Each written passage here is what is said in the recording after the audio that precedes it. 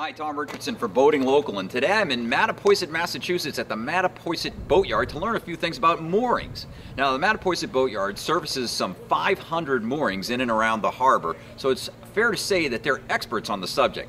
Today, General Manager Dave Kaiser and his crew are going to show us all the steps involved in maintaining and inspecting moorings to make sure they're in perfect working order.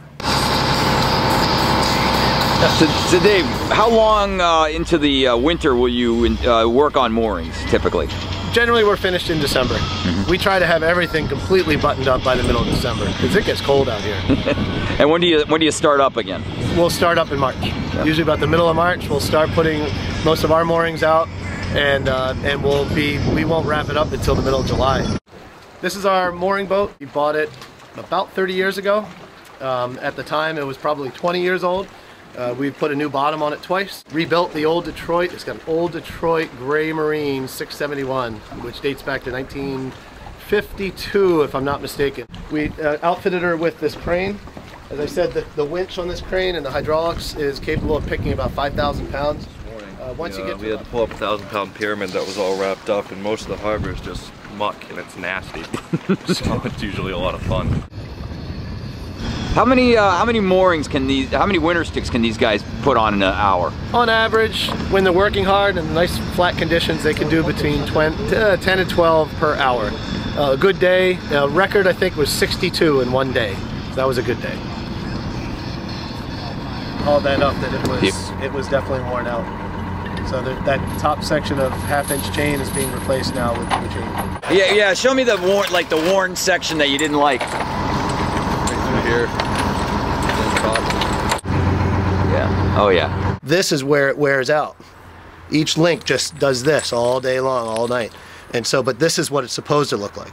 So this is about 50% of its original size. And so that's when you'd replace it. This would get replaced because one more season of this wear and tear, you don't know, it could, you look at the link here, it's really starting to wear thin in there.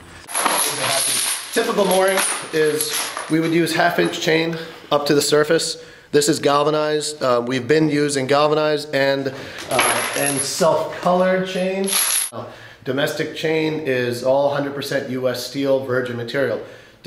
Foreign chain, who knows what the blend is, and with those different alloys, they wear out much faster. Mm-hmm. We were lucky to get 2 years on half-inch chain with the foreign chain, where we typically get 4 years out of. So it may be cheaper, but you're taking a risk. That's right. It's not worth it. And hey, support America.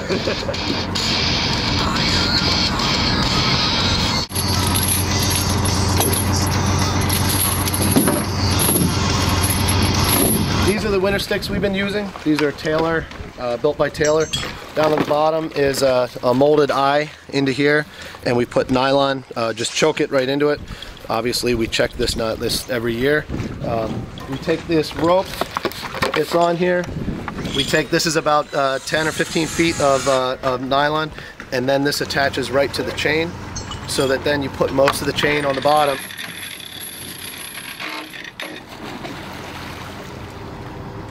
So the winter stick isn't just to prevent ice damage to the ball. Right. It's actually to get the chain into the mud. It puts the chain on the bottom. Mm-hmm. Puts it back on the bottom, away from that wear point, and so you can get at least 2 or 3 more years out of it. If that chain were suspended all winter long, that same wear point where the tidal zone is and where the boat is pulling on all the time is constantly being worn on the bottom.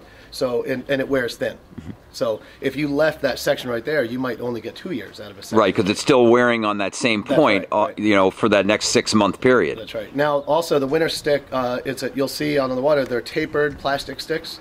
We also use some wooden sticks. Some people use PVC. Logs were the old, back in the 40s and 50s. But anyway, they're tapered so that when the ice forms around them, the ice, as the ice flow moves, the winter stick just drops under the ice, and so it won't carry the mooring away. Now we bring the old, grungy, dirty line. This is the top of the line, has a lot less growth. Down here, what's been laying in the water is just grimy, messy, slimy. And here's the buoy that comes up off the bottom, out of the float off here. Even despite painting it, it still gets all this growth on here. which then, so once we bring all these moorings in, everything needs to be washed and inspected. Oh, that's good Mattapoisett mud.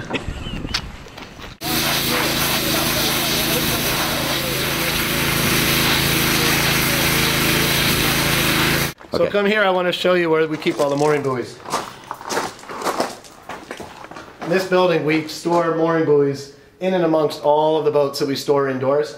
In the end, we will have obviously about 500 or so mooring balls in storage that during the winter, we'll pick each one of these up, we'll clean the bottom, prep it out, make sure it's all ready to go, and put new bottom paint on.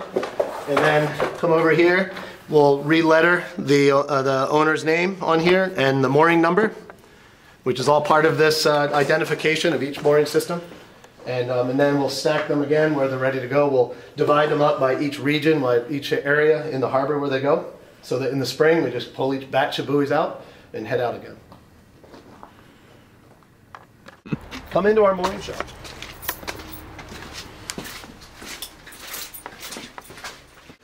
So as you can see, the mountain of nylon, believe it or not, there's organization here. It's much more organized than it looks. It looks like a big heap, but it's really not. But they have to be gone through, sorted out, checked out. We go through every one of these thimbles. These swivels sometimes wear out, where the shackles, see the wear right here on this swivel? This is still good, but if it wears through much more than that, we'll replace the swivel. We look for chafing on the chafe gear on these bridles. We look for any of these floats that are getting old and cracked. This one probably has a few more years in it. And then of course then we go and letter it. Put new lettering paint on it and make sure the floats, again, the mooring number is on every one of the floats. Well, thanks a lot, Dave, for walking us through the ins and outs of mooring maintenance and inspection. There's a lot more to it than a lot of people think, right? Oh, it sure is. It's all about the right maintenance, the right equipment.